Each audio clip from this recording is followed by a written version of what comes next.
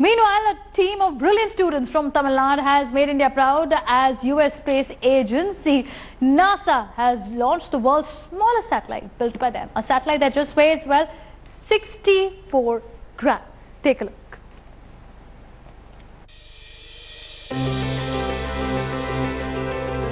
Believe it or not, this tiny contraption is actually a satellite.